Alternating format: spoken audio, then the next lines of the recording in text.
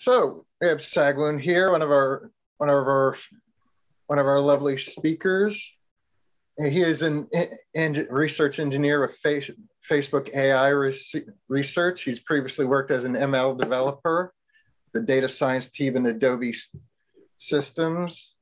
His stack primarily comprises of Python and related MS visualization toolkits, and he loves to play with new technology and look forward to meeting people at PyData. And if you'd like to kick off your talk. Thank you for the kind introduction. I hope the screen is visible, the slides are visible. I cannot see these. I cannot see the chat, so I request you to, still keep posting the questions, but I'll be answering the questions after the end of the talk. So I'll make sure I leave about 5 minutes in the end for us to go over the questions. So we are going to talk about profiling and tuning PyTorch models. Brief intro. So I'm a research engineer at FAIR. I primarily work on lifelong learning and reinforcement learning. And I have been using and talking about PyTorch for about 3 years now. So hopefully there would be something useful for the audience in this talk. Just a high-level introduction to PyTorch, which probably people don't need if they are already in this talk. PyTorch is this Python package which provides 2 high-level features. It provides a tensor computation. You can think of tensor as ND array that NumPy provides. It provides this tensor abstraction with a strong GPU acceleration support. So you can create tensors on the GPU. You can perform operations on these tensors on GPU. And the second thing it provides is this autograd system, which makes it very useful tool for implementing neural networks or implementing complex machine learning architectures. A quick disclaimer, this slide is based on PyTorch 1.9.1. And I'm saying this because I think about 4 or 5 days back, PyTorch 1.10 came out. That has all the things that I'm going to describe here, and it has certain extra things specifically related to profiling. For example, it has support for CUDA graphs. So those topics are not covered in this slide. This focuses on PyTorch as it was in 1.9.1. Okay, so with this, let's get started with PyTorch profiling. So what's the idea behind profiling? The idea is we have a PyTorch model and we want to profile it, or we want to figure out where the model is spending most of its time. And once we have figured out where the model is spending its time, we can look at different tips and tricks for optimizing the model. So the first step when we want to accelerate or make our model go faster or train faster, the first thing is we have to identify the bottlenecks. And this is what PyTorch profiling would cover. So the good part is when you're doing PyTorch profiling, you do not need a new library because PyTorch ships with a profiler within itself. So the library itself contains a profiler. And when you're using this, the profiler lives within the torch namespace. So you can just do a from torch import profiler and you have the profiler with you. Throughout the slide, there are these links which are called as further reading. These are basically links to the documentation. So when you're looking at these slides later on, you have access to all the links at the right place. And these slides would be available publicly. They are already available publicly. I'll share the link in the Slack group. So the TLDR is the PyTorch profiler. PyTorch ships with a profiler, so you don't really need an external profiler, which is a good thing, one less thing to install. Now, how do we use this profiler? So what I have here is in the first line, I'm creating a ResNet 18 model. It's okay if you don't know what a ResNet 18 model is. That's not the relevant part. The important thing is I have a PyTorch model. And then I'm just creating a random input. And I'm creating a random input because I don't really care about the model's predictions. I want to see where the model is spending most of its time. And once I have the model and the input, I create this context manager with the profiler. So remember, the profiler is coming from Torch. So from Torch, we are importing the profiler. So I create a context manager where I say, hey, I want to profile the CPU activities. And I know I said that you can run tensors and everything on GPU, and the profiler does support GPU, does support tracking memory and time and other things on the GPU. But for this example, we are tracking only the activities on the CPU. So we are assuming everything is on the CPU for this example. Later, we'll see an example where things are on the CUDA devices. So we are saying that we want to track the CPU activity, which basically means we want to track metrics related to CPU. And we also want to record the shapes. Record shapes basically means when we pass in an input and different layers apply different kind of transformations, we want to record the shape of those transformations. Sometimes this can be useful for understanding how the network is laid out. But generally, turning on record shapes equal to true, it's going to slow down your profiler, because now the profiler has to track more things. So if you don't need to record the shapes, you can just set it to false.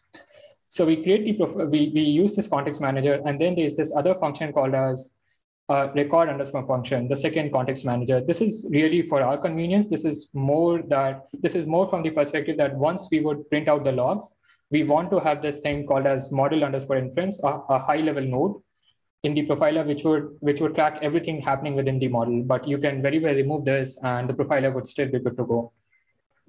And the third line is where I'm calling the model with the input. So this is basically, it's passing the inputs to the model. And since we don't care about the predictions or the output, we are not tracking that. We just call this. Now, when we call this, so once you have called this, you have got this context manager denoted as prof. And so from the prof, you can print out the profile, and you could say how many rows you want to see, and you can say what metric do you care about, or by what metric do you want to sort the things. So in this case, for example, we see that the different operators that we are looking in the first column, which is the name column, they are sorted by the CPU time total, which basically means how much time was spent performing those operators. The first thing that you'll see is model underscore inference, which is basically the name, the record function name that I was using. If I had not put up this statement, the first line would not be there, but it would not change anything else. You see a bunch of other other operator calls like a10 con 2D, a10 convolution, a10 underscore convolution. These are basically invoking the convolutional kernel.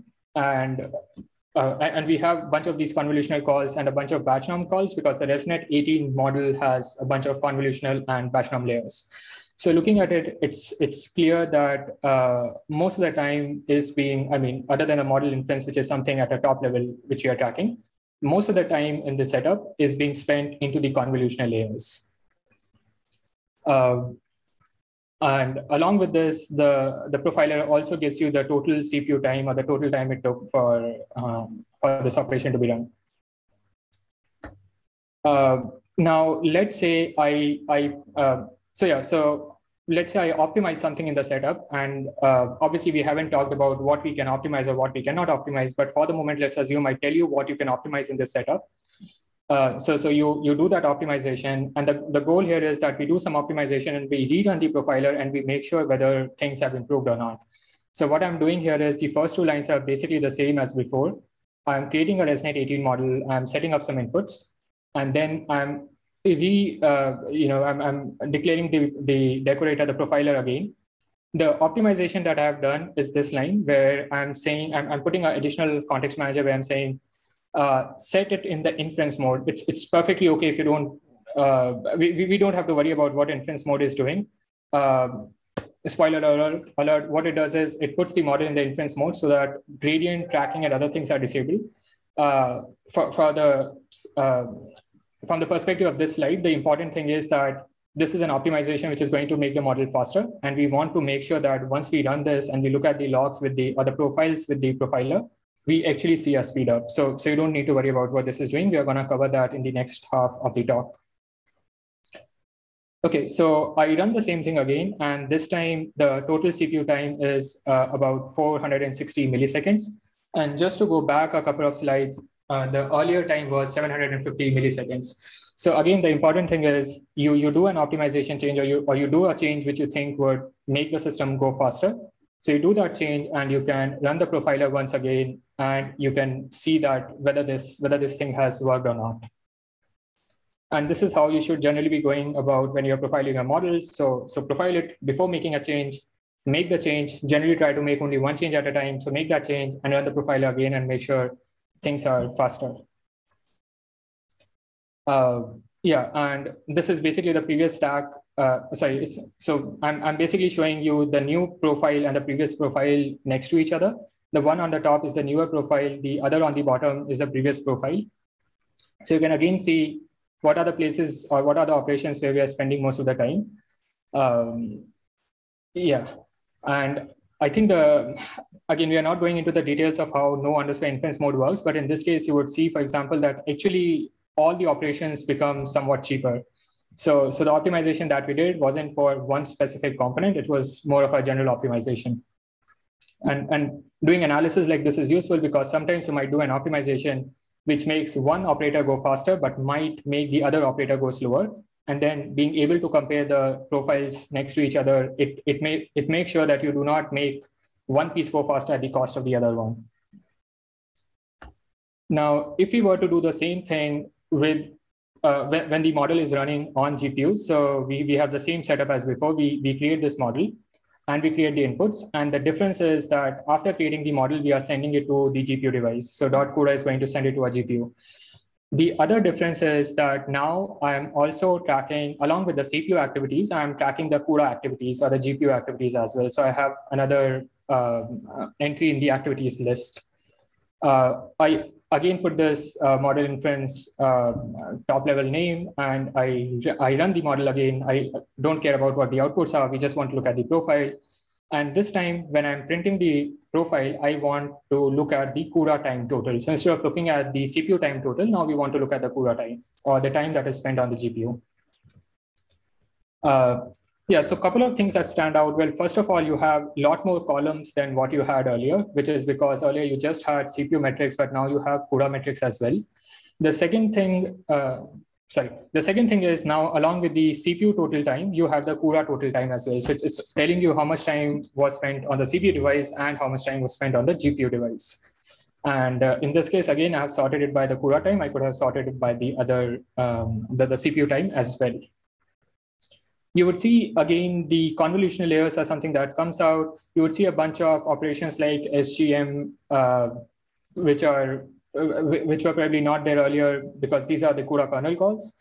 And you still have the batch norm and other operators that we saw earlier. This is the same. This is basically the previous table again with some of the columns removed out. So we see, yeah, so these are the three new columns of intervals that have been added, which is the time, the CUDA time, the percentage of the time spent, and the actual CUDA total time that was spent. And what we see is that in this network, most of the time is spent in this function called cuDNN_convolution, which is running the convolution on the GPU. One thing to note is that the self CUDA time is not going to add up to 1 because, for example, in this case, ATN cuDNN convolution is actually invoking some of these other expensive operations. So if you hope that these times would turn out would add up to 100, that's not the case. That's because one operator is actually triggering the other operators. And this view is useful because when you see that the cuDNN convolution is an expensive operator, you also understand that it's expensive because of the SGM_SM operator. So it gives you a more fine-grained view of what exactly you should be focusing on or optimizing. Okay. Now, so far, when we were logging these things, we were only looking at the time. We were not looking at the memory, but we can look at the memory as well. And in this example, I'm showing how to track the memory on GPU, but you can do the same thing for CPU as well. It's just that you would not be sending your model and the input to the CUDA devices. You just have to pass this additional flag called as profile memory. So just like we send this record shapes equal to true, we can send the profile memory equal to true as well. Just like record shape incurs an extra overhead for tracking the shapes, profile memory is also going to incur an extra overhead. But when you're profiling things, that is probably okay. But when you're running these things for training or for inference, you probably do not want to be running the profiler. Okay, so now we have got some additional columns. We have got a bunch of columns related to CPU memory and a bunch of columns related to the CUDA memory as well. Yeah. Now this view is useful, but this view has its own limitations. And there is a even more fine-grained view that you can get, which is called as which is basically the trace view. So you run your model, you generate a trace, and I'll show what a trace means or how a trace looks like. But basically, so you can run your profiler as before, and once you have finished the profiler, you can ask for a trace, via this export Chrome trace function, and you can upload this trace on Chrome and visualize the trace. So that's what we are going to do. We wouldn't spend a lot of time into understanding the entire trace, but we look at a few interesting things that come out. So once you have the trace, you just go to Chrome //tracing and you can upload the trace. I'm going to come back to this image in a minute. This is basically the zoomed in view of the trace, but I want to show how the trace looks like when you are uploading it. So, oops, yeah. So I'm on the browser on the URL, and I'm going to upload a trace. I have a few traces generated already. So, okay, this is a bit slow. Let's probably go. Okay, no, this worked. Okay, so I have a trace which I'm gonna upload now. It's gonna take a little while. Let me just mark this. Okay. Let me close the other two tabs. These are basically the same trace opened as a backup, but since this trace thing is working, we probably don't need them. And let me move around this cursor a little bit. Yes, okay. So there's a lot of things happening here. Let's minimize the information and look at some of the interesting pieces. So yeah, for those of you who haven't used traces before, you can a trace is basically showing you when which operator is invoked. On the top, you have the time, so it gives you at what time what operator was executed, and it also tells you what further operations were executed by an operator. So let's take an example. I'm just zooming in a bit. So you see, for example, and probably this is not very clean to see, so we can go back to the slide. What you see is, yeah. So for example, you see that there is this A10 con 2D operation, which is invoking a A10 convolution operation, which is invoking a A10 underscore convolution operation. And so this gives you a view of which operation is invoking which other operation. And this view wasn't very clear from the tables that we had been looking at so far. So this is one interesting aspect. Another interesting aspect is you see that there are some sort of white spaces between different operations. And this is basically the stall time. This is a time where we are not running an operation. And then that generally happens because we are waiting for the devices to synchronize, or there's an operation which we are waiting for which we are waiting that it would finish, or there's a kernel call that has been initiated but hasn't been started. So these white spaces that you see, these are places for improvement. A last thing I want to show before we move out is I have this flow event option, and I can turn on async. And you would see a lot of red lines coming in. Let's just look at it because I think it gives out a strong sort of a message which is not very obvious. So when you look at this, what these lines are showing is, since this trace was generated for a model that is running on GPU. So what happens is, for example, you register an operation, you launch the operation. So you can see, let me turn on the flow for now. So you see there's a operation called as CUDA launch kernel. And when we are doing GPU operations, we often say that these things are asynchronous. And what it means is you launch it, and then you wait for the GPU to execute it. And this is what you see in the flow event. So if I now zoom out, you see there are all these lines which are starting from these kernel calls and which are, oops, let me move it a little bit. Yeah, so there are all these lines which are starting from the kernel calls and which are, which are going into these operations which are involved on the GPU. And you can see an operation, for example, that was registered here or invoked here actually gets executed way further in the future. And this is basically the asynchronous processing that we talk about, where we say that, hey, we have launched an operation and the kernel is going to execute it, and then we'll get the device back. So these red lines, these flows that you see, this flow is basically denoting that behavior. Okay, and there's a bunch of other things that you can see. For example, you can see when an operation was queued, how many times it was queued, and so on. We wouldn't go into all the aspects, but there are further links if you want to understand these pieces or look at these pieces. Okay, let's get back to the talk. We have about 6 minutes left. Okay, so yeah, so there are a bunch of other useful things. If you want to visualize these profiles as flame graphs, there's code for that. How to run Profiler when you're analyzing long-running jobs, how to use Profiler with TensorBoard or VS Code. There are useful links for all these things. At this point, let's turn gears and let's go into how can we tune PyTorch models. So what we have seen so far is once you have done something, how do you know whether this is good or bad? And now how do you do these good things to make your model go faster?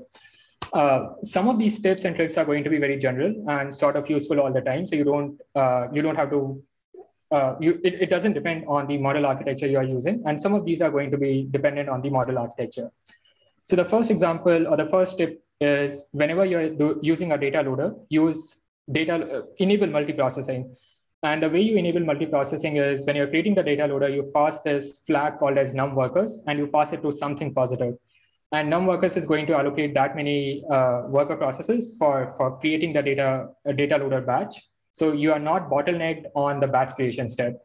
And if you don't do it, by default, it's a single process. So it's going to take longer for your batch to be ready.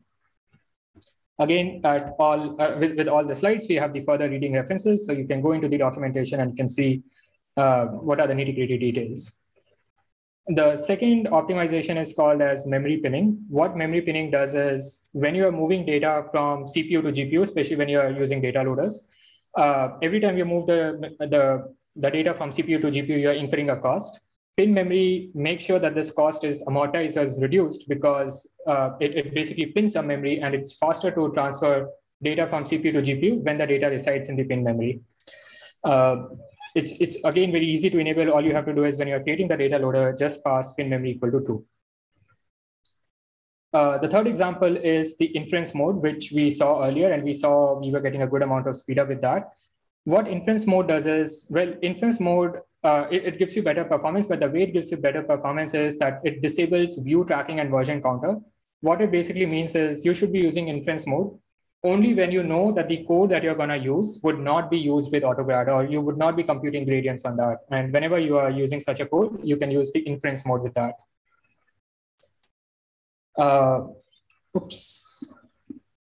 Another common sort of, generally applicable optimization is when you're using optimizer. We generally do an optimizer.0grad, but instead of doing an optimizer.0grad, you can pass this extra argument called a set to none. And then the gradients would not be zero, the gradients would be set to none. And this for large enough models, this can be a performance benefit because you're not actually going to the parameters and explicitly setting them to zeros. It has some caveats, and I would recommend that you go through the documentation to understand whether those caveats would be a problem for you. Another very sort of useful thing to do is enable the Kudian and auto tuner. And for that, you just have to set this argument to be true when you start running your code.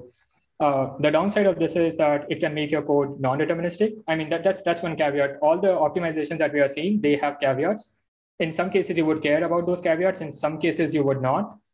It's better to be aware that there are caveats, and instead of being surprised by the results. So the caveat of Kudian and auto tuner is that it can make your results non-deterministic. And this is generally specifically for the convolutional networks. If you're not using convnets, maybe this is not relevant for you. This is another easy win. Whenever you're doing multi-GPU processing, instead of using data parallel, use distributed data parallel. In fact, I think at this point, data parallel has been deprecated. So there's no scenario, there's no use case where you should be using data parallel instead of distributed data parallel. Another example is that you should be fusing pointwise operators, and it's a little tricky one, but the high-level idea is when your operators on the GPU or sometimes even on CPU, and when you have operations like this, where you are saying X multiplied by half into sum. So that when you have a lot of these pointwise operations, PyTorch would be launching a separate kernel for all of them. And sometimes the overhead of launching these kernels could be too high. And so what you can do is you can fuse them into one single kernel call. And all you need to do for that is add this decorator @torch.jit.script. And there are a bunch of other ways of doing it. This is probably one of the most convenient ones. TLDR, if you have a lot of pointwise operators, consider using JIT to fuse them into one single call. That would save you the kernel overhead. Building on the idea of using jitting, you can also use fused optimizers. This is a little bit more involved because depending on your use case, you might have to build the optimizer from the source, and not all the optimizers are supported at this point. But it gives you the similar benefits as we saw in the previous slide. So you can use fused optimizers as well. This is another advanced optimization, but the idea is that when you have a very large model and you have a large batch size, you checkpoint the intermediate buffers, which basically means that instead of carrying around the entire computation graph, you checkpoint it on the disk so that you have more memory available on the system. And when you're doing a backward pass, you load those checkpoints. So this frees up some memory. So this enables you to use larger models, but this would slow down training. So it's an optimization on the memory side, but not it takes a performance hit on the time side. All right, Shagun, I'm gonna start checking to see if anyone's got questions. Yeah, sorry about I didn't cut you off too soon. No, it's just 2 slides left, so we are actually at good time at a good place. Oh, all right. Yeah. You go ahead if you want to. Okay, I'll just quickly cover the 2 slides. Avoid the unnecessary CPU to GPU synchronization, and examples of these synchronizations are print statements, things like .item, .cpu. Very often we don't even realize that this is a synchronization step, but try to avoid it as long as you can. Use mixed precision and AMP. This is also a bit advanced, but the high-level idea is instead of tracking things in float 32, you start tracking weights and other things in FP16, and that frees up some memory. Yeah, that's it. And at the end, there are some references for you to give more sort of guidance and more hints for optimizing the setup. Yeah, thank you for the talk. It's definitely interesting to see what's going on in optimization. Thank you. Thank you very much. Thank you very much. You have a wonderful day. You too. Bye-bye.